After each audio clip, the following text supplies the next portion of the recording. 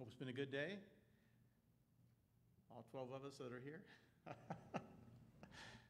There might be 12 of us here, but there's 100 out there watching, right? So that's a good thing. Well, we're going to sing a little bit tonight. We're going to sing the first and the last stanza as we start with "Heaven Came Down and Glory Filled My Soul." It should be up on the screen. And so let's start with a song, and then we'll have prayer.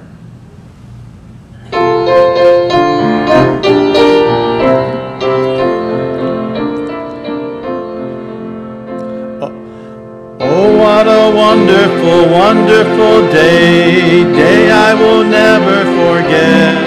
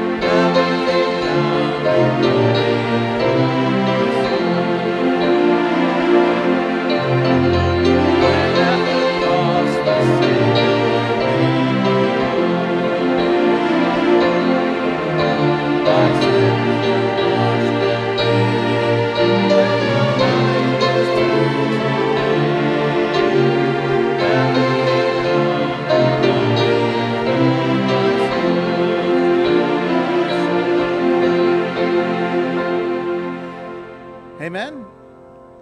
That's a song that'll get your blood pumping a little bit, don't you think, Dwayne? Yeah. I think so. I think so. Let's pray together. Father God, we thank you so much for this evening. Thank you for the opportunity that we have to gather here and to gather together via the internet, Lord, and to just be surrounded by your presence and your word. We just thank you, Father, for the opportunity that we have tonight to worship. We thank you for the salvation that we have through your Christ. And Lord, we just thank you that there's no sin that was too great that Jesus couldn't save us from. And Lord, we just thank you that today we come before you as saved, blood-washed people. We thank you so much for all that you've done for us, all that you've given to us, all that you will give to us, and all that you will do for us in the future. We thank you that heaven is a sure deal for us. And so, God, we just pray tonight that you might just fix our minds upon your word. Help us to hear what it tells us and help us to trust it and walk in a way that's always pleasing to you. And so, Lord, we give you this night as we give you not just night in our life, but this night for the rest of our lives as you seek to glorify yourself in each one of us. Lord, we love you. We look forward to what you're going to do. In Jesus' name we pray. Amen. Before we sing our next song, just a couple quick announcements. There's going to be a trustee meeting coming up this coming Tuesday at 6:30. So if you are a trustee, take a note of that, 6:30. We'll probably meet in a chapel, I'm guessing. And so make sure, guys, you have the air on because it gets warm in here in the evenings. Also, several people, we have about 100 people that have made pledges for Joel Madasu. I take that back. We have $100 that have been pledged. I don't know, we have about maybe 8 to 10 people that have made pledges. That's better. Cindy's shaking her head. No, that's wrong. And see, I need you here because I get so confused sometimes. I know I need to listen to myself more often. Is that how that goes? But anyway, we've had about $100 that have been pledged out of the 600. And so I've talked to, well, I haven't talked to Joel. We've texted back and forth a little bit today to see what's the best way for him to receive the money. And so as soon as we find out for sure, I'll let everybody know. So it's just wonderful to be able to do that. Do you realize that our church has an opportunity to help him reach 60 million people Can you imagine how big of a number that is? We don't think that way because we have so many different television places all over the country. Each city has their own. But India is a little bit different. And so he has an opportunity to reach 60 million people with the gospel. And I don't think we can really fathom that. But to be able to be part of that, to be able to take the gospel and to help him take the gospel and speak in a language that none of us can speak, to be able to do that is a marvelous thing that we can be part of. And what it costs those that participate in it is just $10 a month. You know, it's like a McDonald's meal, or maybe just even a night out for you. It's not that much money. And we talked about praying and fasting, the idea of not eating, focusing our attention on God, and that's a good way to do it. Just once a month, skip a meal and focus your attention and pray. Ask God's mercy on Joel as he preaches the gospel. Give him opportunities. Let the people be able to have open ears to hear what he has to say and to be part of that. And for some people, that's a sacrificial thing. I think that $10 is a lot of money for some folks. But then again, if you think about it, when we talk about faith promise giving, what we're talking about is you're trusting the Lord for $10. You say, Lord, I'm going to give $10. Now you have to give it to me. And as he gives you the $10, you give it for that ministry. And so that's something that we can all be part of. Again, that's walking by faith and not by sight. Amen? And I think it would be wonderful if we could get all of our church, if we had 60 people from our church particularly that could do that, maybe for a while. But it would be exciting to be part of that ministry for a while. I know that he has had a difficult time raising funds where he's at because he's working for ABC in that ministry. But we just need to pray for him and pray that the door stays open and gives him an opportunity to continue to preach the gospel there in India. All right, we're going to sing another song. If you have your hymn books, you can use it. It'll be on the screen, 412, Draw Me Nearer. Draw Me Nearer. We'll sing the first and we'll sing the last stanza.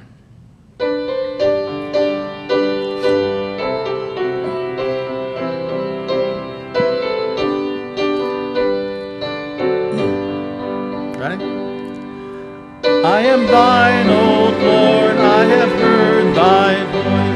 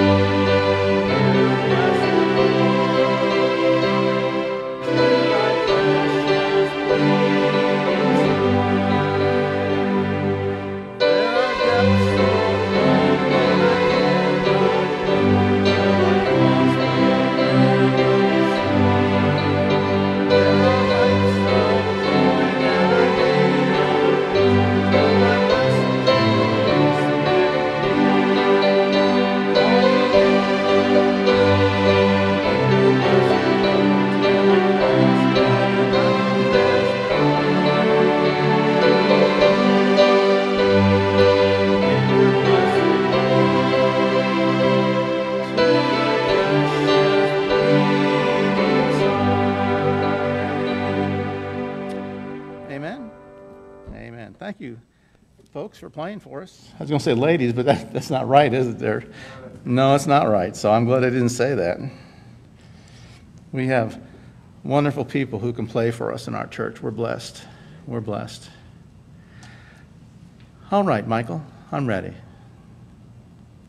Let's open our Bibles to Psalm 13. We began this sermon last week, but I'm going to repeat part of the first part of it to you because I'm sure a lot of people don't remember what we talked about. We had a business meeting last week, so everybody's kind of out of kilter a little bit, trying to hurry to get things done, get things arranged.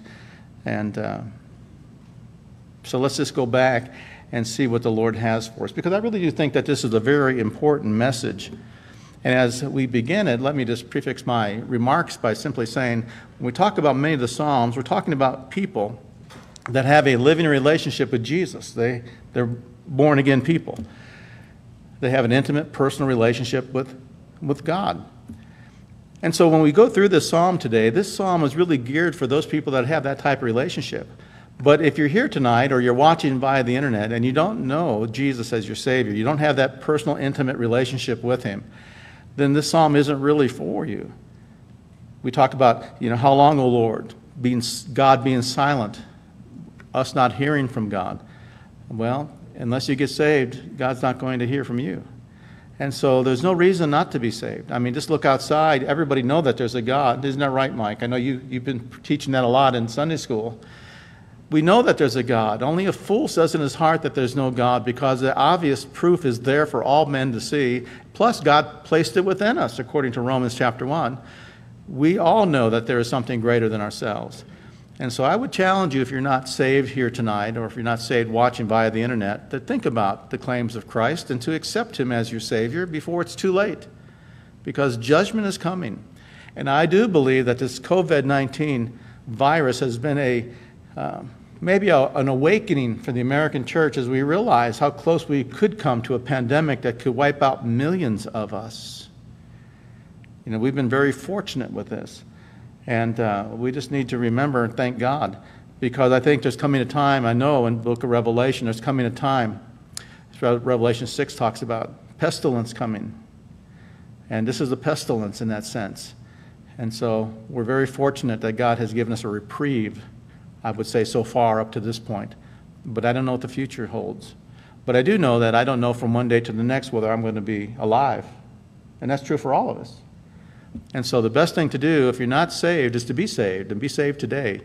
And if you do accept Christ as your Savior, don't keep it a secret. Make sure you tell somebody.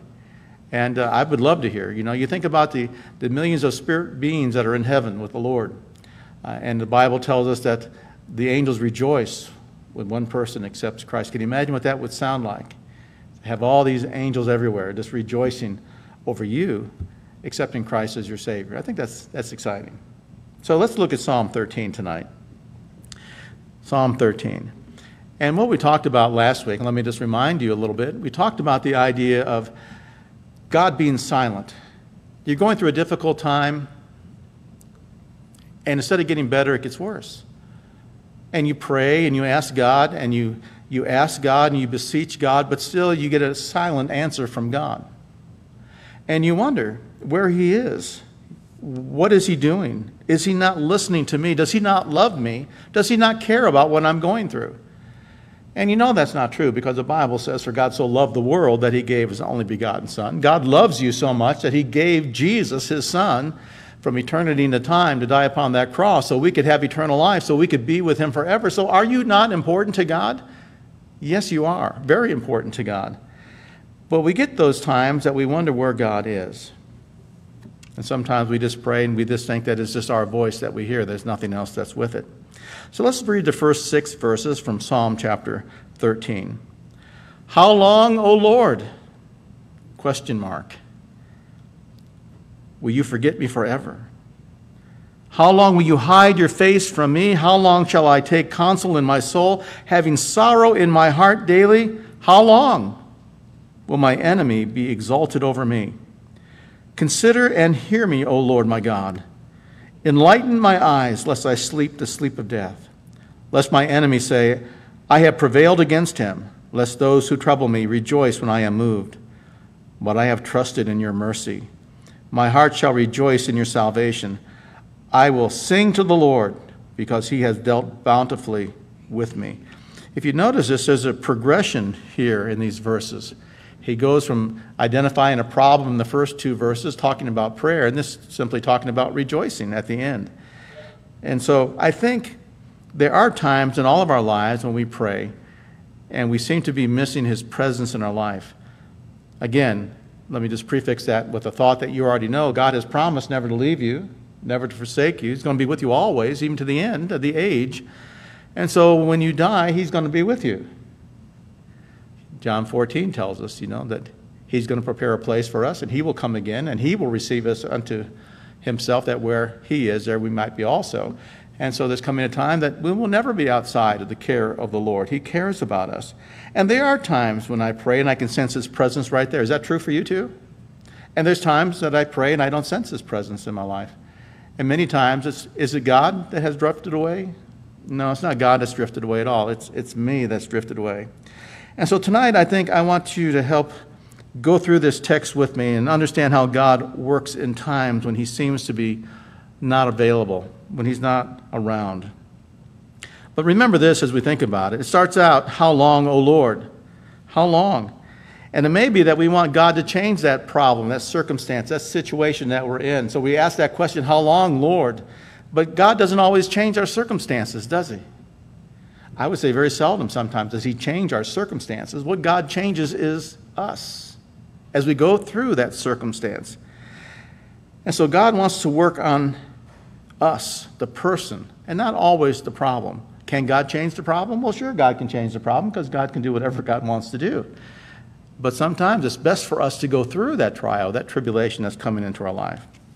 And so let's look and see about the prevailing problem that David is talking about. And I think, again, it's interesting that David, who was a man after God's own heart, felt that he was forsaken by God. You know, if David can be forsaken by God, what hope do we have? And so I think we're in good company sometimes. You know, it's interesting, in the first 2 verses, 4 times you see how long. If you have your pens out, go ahead and circle those. He says, how long, O Lord, will you forget me forever? Then he says again, how long will you hide your face from me? You can circle that one. Verse 2, how long shall I take counsel in my soul, having sorrow in my heart daily? And then he concludes in verse 2 by saying, how long will my enemy be exalted over me? And so David is talking about a persistent problem that he seems to be getting absolutely no help from the Lord. You know, he's saying, Lord, it's been a long time, and I got this persistent problem, and it's a nagging problem, and it's not going away.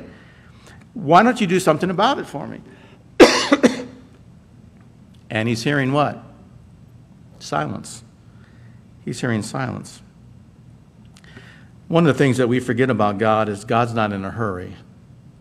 We are in a hurry. We're McDonald's people, aren't we not? I mean, let's face it.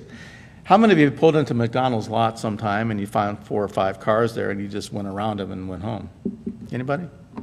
Could I have a glass of water, please? I'm dry. I don't know about you, but I've been having a lot of sinus problems, so I think we're having a lot of allergies floating around out there. I don't think I have anything. I'm pretty sure it's allergies. But we are people that want it now, and we hate to wait for anything. And so you have to realize that because of our thinking like that, we have created a God after our own making.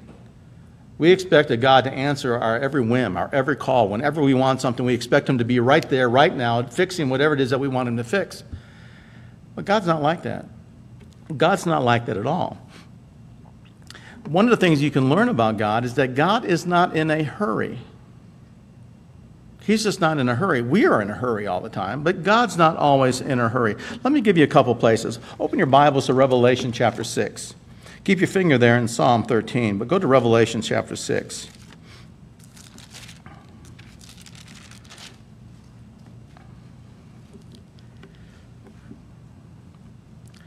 In Revelation chapter 6, the seals are opened. Well, we get to verse 9, and the Bible says, thank you, Michael.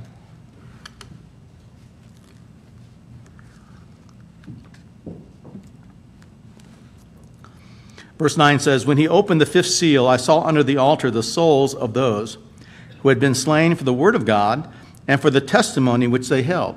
These are martyrs. They have been slain for their faith. Amen? Could that be us? No. Well, technically it could be. I think these were ones killed during the tribulation period. We're going to be raptured before the tribulation period comes. Verse 10, and they cried with a loud voice, saying, how long? There again, how long? How long, O Lord, holy and true, until you judge and avenge our blood on those who dwell on the earth? How long? They're saying, how long? And of course, God doesn't answer their prayer right away because the tribulation period has to run its time. But see, God's not always in a hurry. God can't be rushed. God's on a timetable. He knows exactly what he's doing, and he will always be on time for everything that he desires to do. I remember that I spoke last week about the woman that came out to meet Christ that had a nagging problem with an issue of blood. You remember the story? She had it for 18 years. Don't you think that sometime during those 18 years, Gary, that she probably said, how long, O Lord, do I have to keep this up? I mean, how long do I have to have this? Why don't you intervene and take care of this and fix it? I mean, Is not our God a God of miracles? He just is. But I think that she was wondering how long. And then, of course, you had the man laying at the pool of Bethesda. And every time the water moved, you remember the story? Every time the water moved, they put somebody in the water and said when the angel moved the water that the person would be healed. And the man said, I have nobody to put me in the water. He'd been that way for 38 years. And I'm sure sometime in his life he was wondering the same thing that we all wonder. Why? Why me? Why now? If God is God and he loves his people, why am I going through what I'm going through?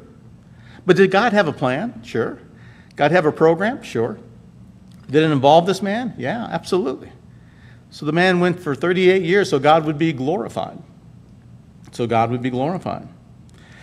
And so I think that man prayed the same thing, that the woman with the issue of blood prayed, that David was praying, that the martyrs were praying. How long, O Lord, till you do something about the problem that we're in?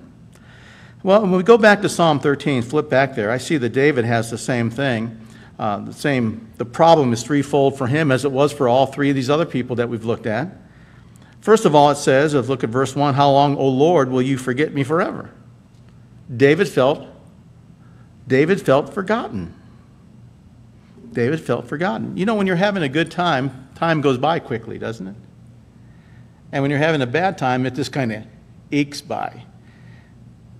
You know, and that's why we start wondering where God is, because we're thinking about all these different things. But here, let me just remind you that God has not forgotten us. We think sometimes that God has forgotten us. That's our flesh creeping in, because our flesh has created a God that we expect him to answer our prayers right then and right there and give us exactly what we ask for. And when God says no or God says wait, we don't like that at all. But if you think this evening that God has forgotten you, just remember that he hasn't forgotten you. No matter where you are or what you're going through, God has not forgotten you. He has told us in his word, I will never leave you. He knows exactly what's going on in your life. I will never forsake you, but I'll be with you always. That's a verse that we all know, but it's a verse that we should apply to our hearts constantly, because when we go through those issues, we go through those problems, and we do feel left out, we do feel alone, we do feel forgotten sometimes. This wasn't the first time that David said, you forgot me. If you look at Psalm 42, verse 9, he says the same thing. He says, why have you forgotten me? Why have you forgotten me, God? Where have you been? And so if David can go through these difficult things, trust me, he's just a person just like the rest of us. We're going to be going through those things as well. But I mentioned to you last week a couple things that God has forgotten, and we should be glad of it. One of the things that God has forgotten is our sins for us born-again people, for those of us that are saved. Now, if you're not saved, God hasn't forgotten your sins. He knows all about them. It says in Hebrews chapter 8, verse 12, I will remember their sins against them no more. I will remember their iniquities, their sins against them no more. So you say to yourself, well, can God forget anything? Well, God doesn't forget anything. God just doesn't hold those things against us anymore. That's kind of what that means when he says he doesn't remember our sins. But when God sees our sin, he doesn't hold it against us, because our sins are forgiven because of the blood of Jesus Christ. When Jesus was on the cross so long ago, and that was a long time ago, he bore in his body our sins, which were 2,000 years in the future. He bore our sins upon the cross, and he paid our sin debt, past, present, and future, for our lives in full. And so when the Father sees us today, he doesn't see Tim Dillon's sinfulness. He sees Tim Dillon's righteousness, because he sees the holiness of his Son that has been placed to my account.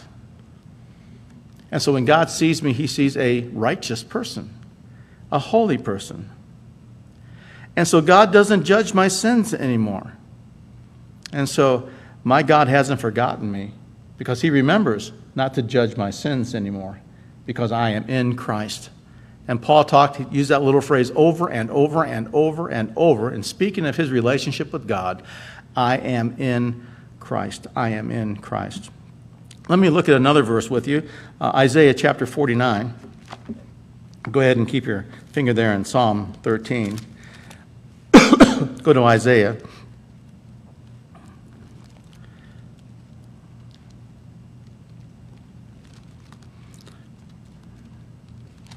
49. I don't know if it was last Sunday or the Sunday before last that I was talking, Mike, and all of a sudden I just started squeaking. That's a bad sign, isn't it? When you're preaching and you can't talk. Isaiah chapter 49.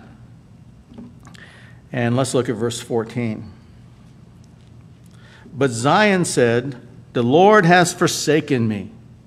Israel's thinking God has forsaken him. And my Lord has forgotten me. And then it says, can a woman forget her nursing child? Well, not hardly.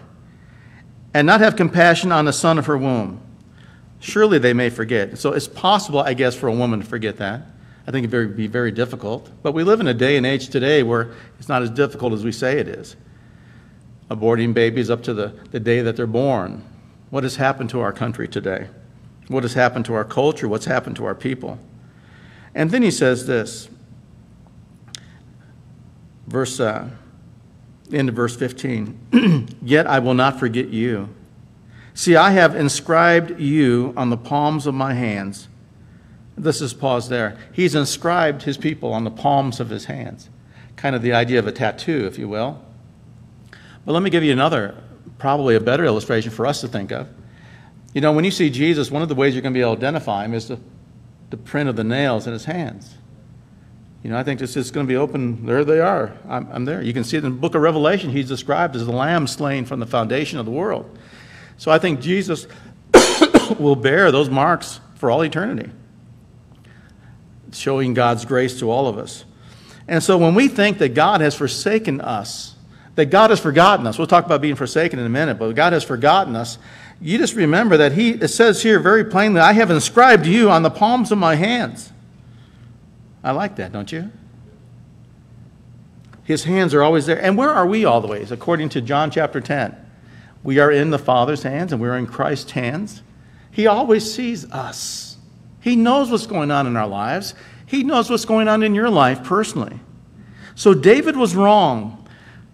Seems strange to say that, Dwayne. Here's a great man of God, and we can say that David was wrong when he thought that God had forsaken him. But he gets it right, I think, in Psalm 27, verse 10, when he says this, when my father and my mother forsake me, then the Lord will take care of me. And so, you know, we all go through those times that we whine and whimper. Is that true? Dwayne, are you a whiner and a whimper? No, I didn't think you were. You didn't impress me as that kind of guy. I would ask my wife if I was, but the truth of it is that we don't want to go there either. But the Lord's going to take care of us. And I like that verse, Psalm 27, because it says the Lord will take care of who? Me.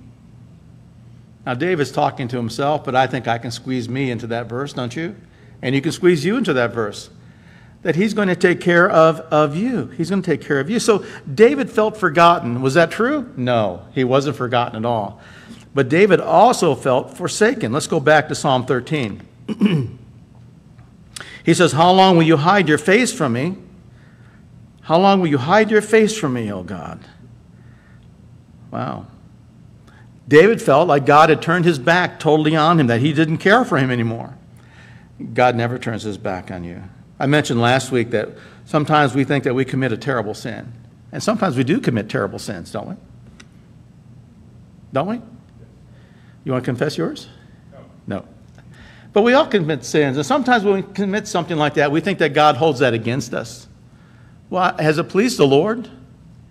Well, no, it hasn't pleased the Lord at all. But my sins are forgiven. What I have done is destroyed, at least for a moment in time, my fellowship with God. And that should bother me. You know, a lot of people say, well, I'm saved. I have fire insurance no matter what comes into my life. I know I'm going to heaven because I trusted Jesus as my Savior. But if you truly have trusted Jesus as your Savior, it impacts and influences your life. You become a different person, become a new creature in Christ. Old things pass away, behold, all things become new. You have a desire now to please your Heavenly Father. He's done some marvelous things for you, some great things for you. And God is never going to hold a grudge against you. I mean, think about how putrid you were before you were saved. I mean, we were outside of the fellowship of God. We were sinners, and the wages of sin is what? Death. Eternal separation from God forever. He couldn't stand to have us around. But then he saved us. and we acknowledged that truth, and we came to him in repentance and faith, and God gave us salvation, God doesn't hold a grudge against us anymore. He just doesn't. And God always turns his face toward his people. I like what it says here. I read it last week. Let me read it again. Numbers chapter 6, verses 20 through 26. And the Lord spoke to Moses, saying, "Speak to Aaron and to his sons, saying, This is the way you shall bless the children of Israel. Say to them, the Lord bless you and keep you.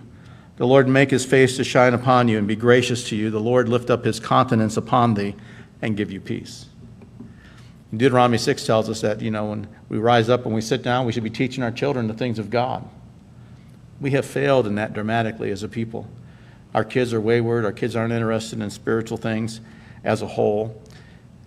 And we can point fingers at the church, but I think probably the most places, and I'll probably make enemies here, it's not my intention to make anybody angry, but the problem is that we have failed our children. In some way or the other, all of us have failed our children because we have allowed the world that has crept into our lives to impact how we raised our children. And we surrendered sometimes things that should never have been surrendered.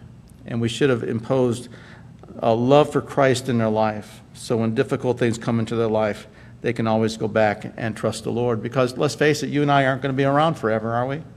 Our kids get old enough, they make their own choices. And we hope that we have given them enough education, enough instruction that when that difficult time comes, when they have to make that choice, they can make a godly choice.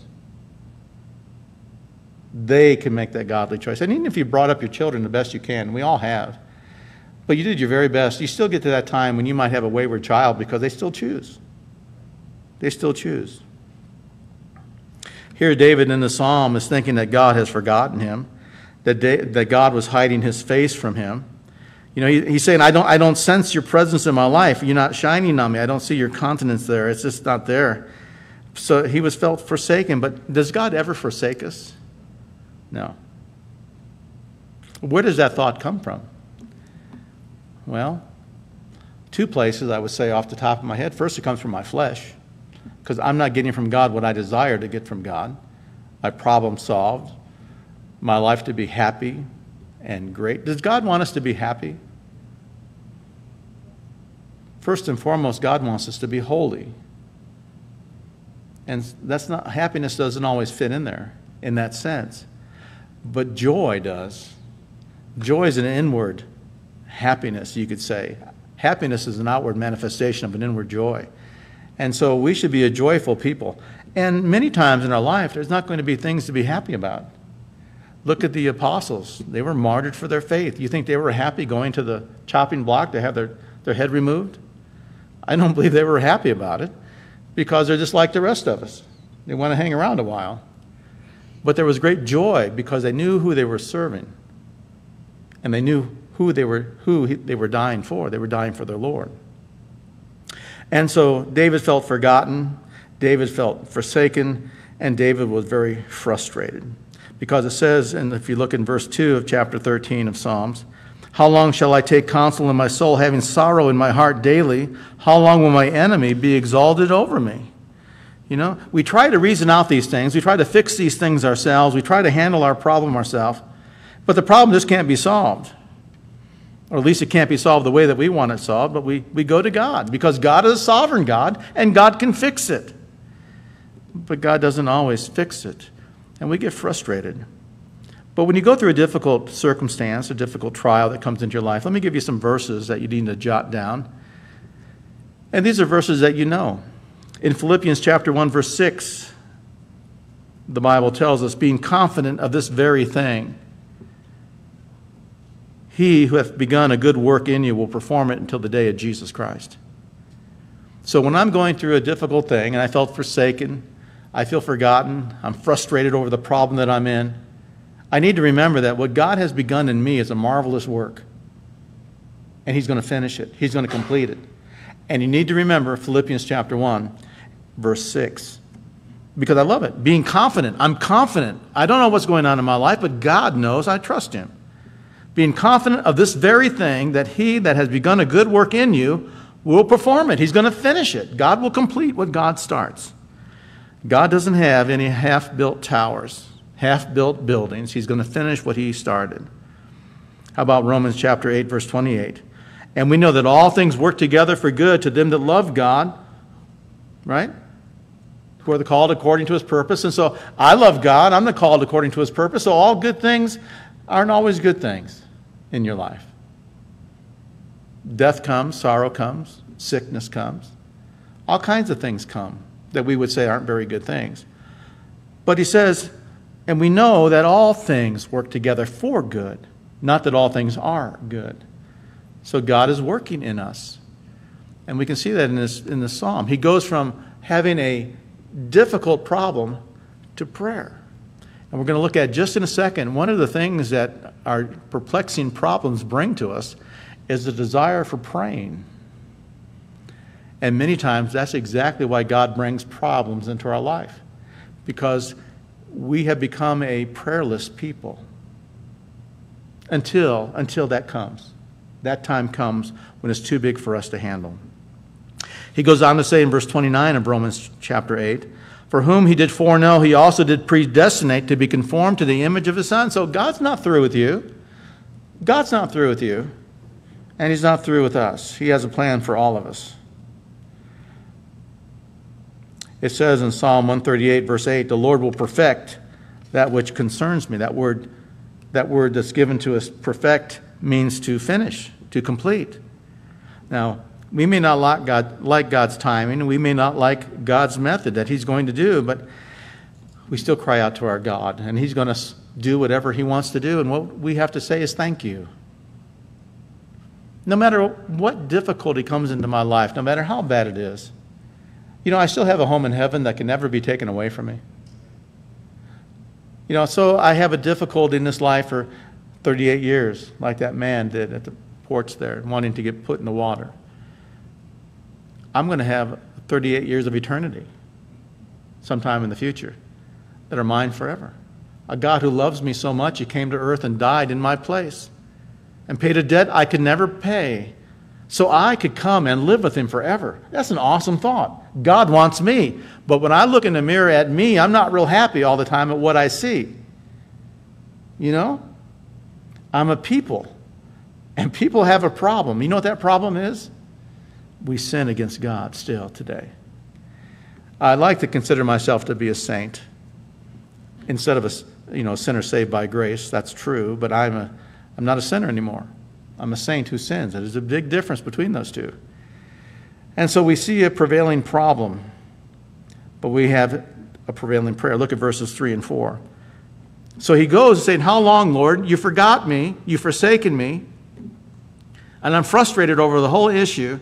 And then verse 3 and 4, he begins to change his tune, change his attitude. One of the things we all need to have is an attitude adjustment sometimes. And God's good at giving us those things sometimes. Even when we didn't think we needed one, Aubrey, he gives us one. And we're not happy about that, but he does it that way. Look what it says in verse 3 and 4. Consider and hear me, O Lord my God. Enlighten my eyes, lest I sleep the sleep of death. Lest my enemies say, I have prevailed against him. Let those who trouble me rejoice when I am moved. And so he talked about a perplexing problem. Now he wants to talk about this concept of prevailing prayer. And I think here in these two verses, he condenses a lot of things that have been going on in his life. Problems that were there drove him to praying. I think David was just like us. He went through difficult times that were overwhelming for him, and it took those difficult times for him to see that he needed God. And those difficult times drove him to seek out the Lord. And that's why many times God brings difficult things into our life, is to teach us to talk to him. The help that we need is right there. The help that we need literally is right here, because he lives within us. The problems that David had drove him to pray. And it wasn't just here in Psalm 13. I said he did it again in Psalm 42. He felt the same way. So I think it was something that happened frequently in David's life, just like it happens in our life, that we feel forsaken. But notice to whom he prays. He says, consider and hear me, O Lord, my God. Yahweh. the covenant-keeping God, and then Elohim, the Almighty. I like that. He's the God who keeps his promises. That's what Elway is about. And then you have the I'm going to sneeze. I'm trying not to. You have Yahweh, who is the covenant-keeping God. And then you have this idea of Elohim, who's the Almighty One. And so you have a God who keeps his covenants, and you have a God who's almighty. So David is acknowledging both of those. That's a good thing. Now, when was the last time that you acknowledged God, he keeps his covenant? He made a covenant with you. Do you realize that? He made a covenant with you when you accepted his Son as your Lord and Savior, your Master. He gave you eternal life, a covenant that can never be changed. You become engraven on God's hands. He remembers you always. He never forgets who you are. And so when that problem is coming into your life, rest assured that God knows about it, and he has the ability to take care of that problem because he is the Almighty One. He is God. And so what David is saying, remember me, O God, the God that keeps a covenant, the God that can do anything. You're the one Lord that can do it all. We need to remember who it is that we pray to. We forget that sometimes. You see, here's David. He's probably running away from Saul. Saul gave him a hard time, thinking that Saul was trying to kill him. But you know, God made a promise to David, didn't he? He was anointed king in Israel, but he hadn't been crowned king in Israel yet. And so was Saul ever going to kill David? No. I wonder if David ever reflected upon that God made a promise to him, the next king in Israel. And he's hiding, not trusting the Lord. Has that ever happened to you? God has given you all these promises, and you hide yourself from his presence sometimes. That's what David was doing. To get a promise from God, you have to pray on the basis of who God is and what God can do, and what God will say he will do. You know, you think about what David went through there. He should have trusted the Lord more, but he didn't trust the Lord more because he was a man just like the rest of us, a person. We need to take our emotions sometimes. It's our emotions that drives us away from God because we feel that he's forsaken us. We feel that he's forgotten us. And we need to take those emotions and we have to nail those to the promises of God, because God's promises never change, but my situation and my problems are always changing. So whatever it happens to be that's driving me nuts, I just simply need to take those things and nail those to the promises of God, because God always keeps his promises, because God always keeps his word. Philippians chapter 4, verse 6 tells us, be anxious for nothing. We'll get to that here in the next week or so in Philippians. Be anxious for nothing, but in everything, by prayer and supplication with thanksgiving, let your requests be known unto God, and the peace of God, which surpasses all understanding, will guard, literally will garrison your hearts and minds through Jesus Christ our Lord.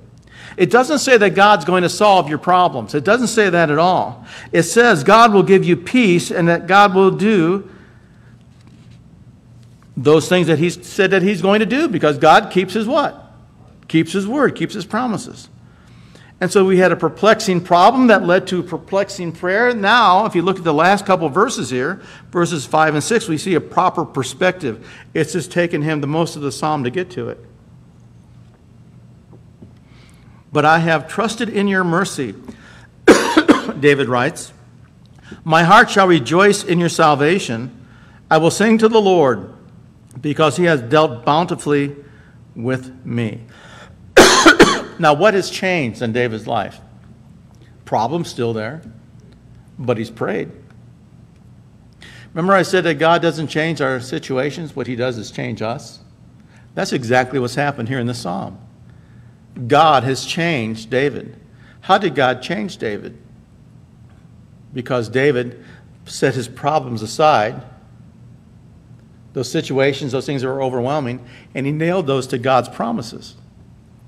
And he began to talk to God and refresh that relationship that he had with him. David had changed. And so it's the same guy that was whining and crying up in the first couple of verses, and now he's praising God. You know, I think what he says is, you know, I've looked at the problem, I've been overwhelmed by the problem, and hey, God, I'm just going to forget about the problem, and I'm going to get my eyes off the problem, and I'm going to put my eyes on you. That's where we always fail. We always continue to linger and stare at the situation and the problems that we have without putting our eyes on the one who can take care of the problems that we wrestle with. Yahweh, the God of gods, he is God. He can do it. We just have to trust him. We just have to learn to trust him. Look what it says, verse 5, but.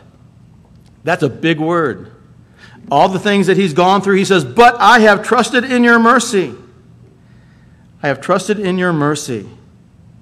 My heart shall rejoice in your salvation. I will sing to the Lord because he has dealt bountifully with me. Let me just give you three things I see here in these last couple of verses and we'll be finished. But one paraphrase that I had read when it says, but I have trusted in your mercy, says, I have thrown myself headlong into thine arms. Isn't that great? We don't think that way. We don't write that way. We don't talk that way. But sometimes we need to do that. And so let me give you a couple things that I see here. Number one, it says, but I have trusted in your mercy. David had unshakable faith. He might have went through a difficult time. He might have been tried. But he had unshakable faith. Unshakable faith. I have trusted in your mercy. Did God's mercy ever fail David? Did God's mercy ever fail you? Does God's grace ever fail? Never. So not only does David writing about unshakable faith, but he's talking here also about unspeakable joy. Look at verse 5 again. My heart shall rejoice in your salvation. I mean, if you think about it, if you're saved, if you're a child of God, you got more to rejoice in than anything else. No matter what comes, we ought to be a rejoicing people, amen? Yeah, I'm going to die tomorrow, but praise God, what do I have before me? You guys get to go to the cemetery, you guys get to go to the funeral, but I get heaven. And you can't even begin to comprehend what I'm seeing. You're whining and crying around my box. I'm not here. I'm seeing Almighty God. I'm seeing things that we can't even begin to describe. I'm seeing those things. I'll tell you, we should have joy unspeakable and full of glory, because that's really what it's all about. We have so much to rejoice in, no matter what it is. The Bible says in Romans 8:18, this is Paul talking again. This is something that he understood. He says, the sufferings of this present time are not worthy to be compared to the glory that shall be revealed in us. Man, someday I'm going to shine like the sun. You will too. You will too. I don't think he's just talking about dying here. I don't think he's talking about salvation. When it talks about my heart shall rejoice in your salvation, he's just talking about being delivered. I can say, praise God, I've been saved, right? I've been delivered from my sins, but I've also been delivered from circumstances and problems, if I have the right perspective. And David has shown us the right perspective. He went from being overwhelmed by the problem to prayer and now to praise. And that's how it has to be with us. And then the last one, unquenchable praise. I will sing unto the Lord because he has dealt bountifully with me. You know, here's a man who's saying, Lord, I'm about to die. My problems are overwhelming me. But then he gets his mind off his problems. He gets his mind on God. He begins to focus on God. He begins to focus on the blessings that God has given to him. And he says, wow, you have dealt bountifully with me. God, you didn't answer my prayer like I wanted you to. You didn't take this circumstance or this situation away from me like I wanted you to. But David said, hey, you know what, Lord? You have dealt bountifully with me. That's a change of attitude, change of heart. I don't care how big your problem is this evening. But if you will begin to think about the blessings that God will give you, you'll have to say that God has dealt bountifully with me. Amen? Let's pray. Our Father, our Lord, I have preached to my own heart tonight. And Lord, I pray that those that are listening that have big, great burdens on their hearts, who feel that they're being crushed beneath the weight of those things, I pray, Father God, that they might turn their eyes away from the circumstances and the problems and turn their eyes to you. Focus their attention on you. Yahweh, the covenant-keeping God, Elohim, the Almighty One, who can take care of anything and has taken care of things. We're children of God. You walk with us. You talk with us. You are with us always. Help us not to give up hope. Help us not to lose sight of who you are. Help us to always rejoice in praise for the blessings that we have each and every day. Help us to fill our hearts and our minds with your word. Help us to fill our mouths with prayer and praise. And help us to do the things that glorify you the most, because we have a God who isn't going to forget us, is never going to forsake us. And even though we go through frustrations, we have a God who's going to help us through that, as he did David. And so we see the problem, and we can push it aside, and we begin to pray. As we begin to pray, it leads us to praise. So, Father God, help us to become a people of praise tonight. In Jesus' name we pray. Amen. Well, thanks for coming. Thanks for watching. I hope it's been a blessing for you. This is a wonderful psalm. Don't forget it. Take it home with you, because one of these days you're going to need it. And it's a good one. It's not a long one, but it's a good one. Thank you. And we'll see you next time we get together. By the way, let me remind you that Wednesday, if the weather holds up and doesn't look like it's going to rain, we'll meet outside. So you might want to throw a lawn chair in the back of your car, and that way we can meet out there. But if it's going to rain, or appears that it might rain, then we probably won't meet outside. So we'll have to play it by ears. I got two. Dwayne's tugging on his ear. All right. God bless you, and we'll see you soon.